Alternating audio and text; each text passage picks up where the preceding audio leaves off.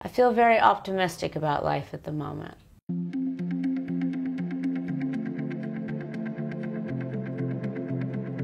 Life has eased up in the past couple months. I've been giving public speeches around the world, and that's really how it's changed in the last few months compared to the last 2 years where it was really full on. London has been great. I've been here quite a lot over the past 7 months. It's been a gentler time of it for me, and I have a lot of great friends here. It does seem to be that people read more here. I could be fantasizing about that, but it seems like a more literary town, and I love that.